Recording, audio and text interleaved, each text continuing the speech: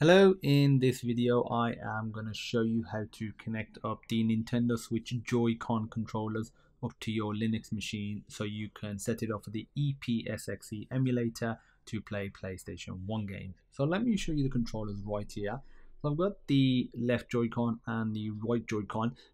At the moment it doesn't fully work in terms that you can't have both Joy-Cons, or you can have them both connected at the same time, but there'll be duplicate, inputs. So as you can see, we've got the shoulder buttons. So the problem is, if you press this, it will trigger the same key code that this one will, trigger, and the same with these buttons as well. So that means you can't have them, uniquely. So you can only effectively use one.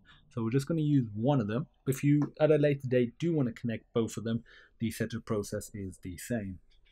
So what you want to do is go to your Bluetooth settings. If you're on a different Linux distro, you can access it however you normally would. And on your controller, you want to put it into sync mode. So here, the button, if you keep that pressed for a few seconds, these LEDs will start flashing. And okay, so that's in sync mode now. And it'll come up as Joy-Con R, so the right Joy-Con, click on it.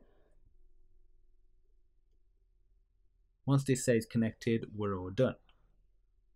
That's it. That's literally all there is.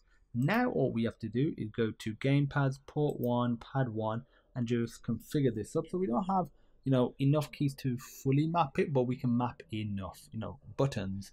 So the old games, they mainly use the D-pad and not the analog sticks. So we're gonna map these on, and now down, right. And the game that I'll be trying won't need these, so I'm not going to map them. You can try and map them depending on the game that you are using. Again, I know this isn't the most ideal solution, but currently you can't use both Joy-Cons, at the moment. So it's just not the best situation, but currently this is the way to do it. And there we go. Yep, there we go. So that's enough for Crash Bandicoot. And let me show you it working. So find the ISO.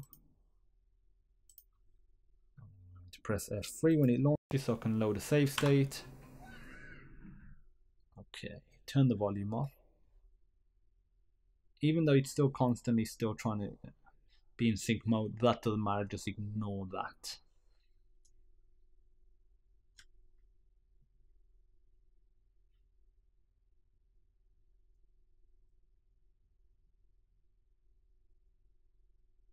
But apart from that, as you can see, it is working. So square, X, circle, you might think in square and circle do the same thing. The original Crash Bandicoot, they did have the same functionality, and we can move around as well. It feels pretty cool, that analog stick, to be fair. And there we go. So that is Crash Bandicoot working on the ePSXe emulator on a Linux machine using a Nintendo Switch Joy-Con controller. So that's it. If you have, let me just pause it. That's the start. Nice select. Currently, that's the way I've got it mapped. So you do have a couple of extra buttons here that you can choose to map, and these as well. So actually, you could map L1, L2, R1, and R2. So because you've got two here and you've got two there, actually technically there are enough buttons to fully map the controller. It's not the most elegant in terms of being able to use it, but actually there are enough buttons. So yeah, there you go. So Nintendo clearly did think ahead when there's making sure there's enough keys for just a normal controller on each one of these pads. So that's it. If you have any questions, feel free to pop me a message, and as usual, I look forward to seeing you in the next video.